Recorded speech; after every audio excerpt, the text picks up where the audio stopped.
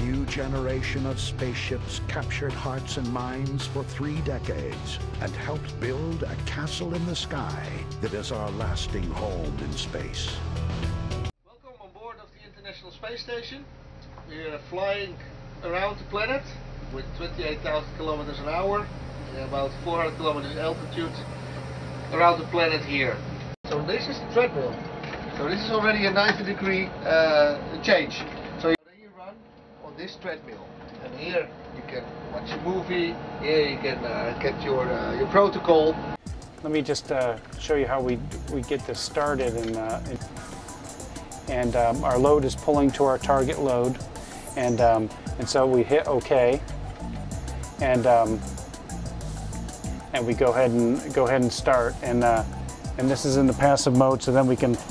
Then we get to the other interesting exercise device, which is A.R.E.T.